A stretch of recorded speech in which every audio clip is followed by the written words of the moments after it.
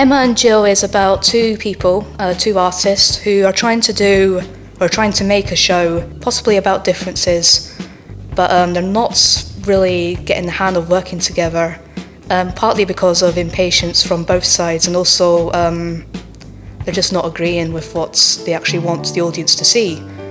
They are good friends, but unfortunately they've obviously not worked together, and so you see the conflict of them trying to show the reality of both of them, really. Would you like me to play some music really loudly? Yes, Max. Gill, for example, tries to tell a story about my autism, but as a neurotypical, normal person who hasn't really studied the condition or even asked Emma how it affects her, she's getting a lot of things wrong, which annoys Emma very much.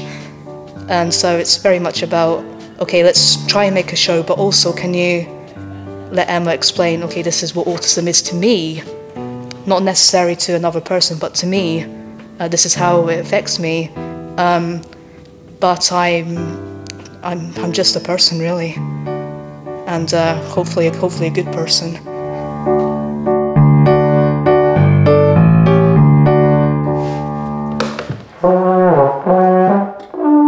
When I was in school, disability was not really something that teachers talked about with children of primary school age.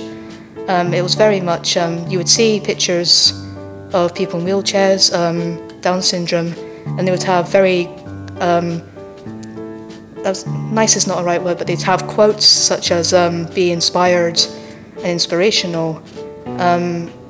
And when I was diagnosed with autism, I knew nothing about it until I was about 15.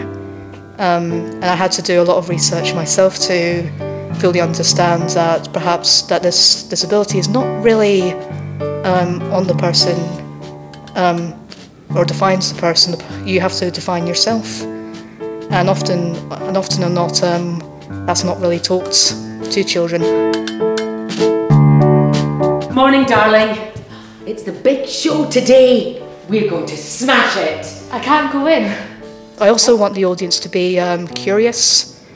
I want them to see the show and question and be curious, like not be scared to ask, because a lot of the time they are curious, but sometimes it's the adults who tell them not to ask. I want them to ask. I'll be happy to answer any question they have.